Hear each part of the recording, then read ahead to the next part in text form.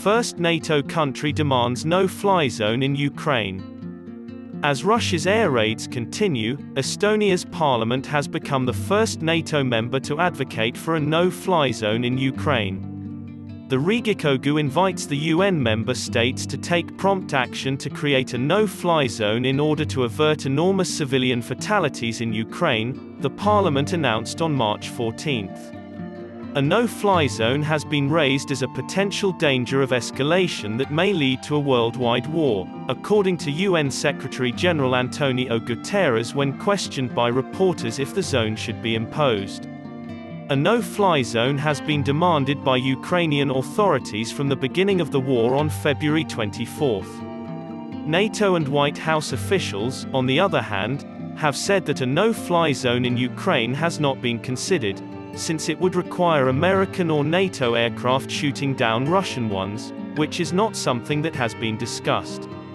Russia might respond by escalating its assaults, possibly nuclear ones, the administration of Vice President Joe Biden warned. The US and NATO will not wage a war against Russia in Ukraine, Biden said, since a direct clash between NATO and Russia means World War III. On March 14, fighting raged across Ukraine's major cities, including Kyiv, the country's capital. 10 humanitarian corridors will be opened on March 14 for the evacuation of people. As part of a special operation aimed at demilitarizing Ukraine, Russia claims that it has not targeted civilians.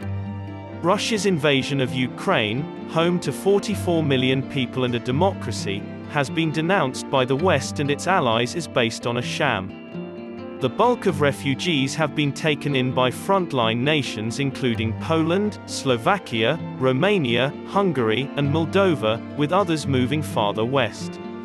Over 1 million individuals have entered Poland since the conflict began, with 18,400 coming on March 14 at the crack of dawn, according to Poland's border guards.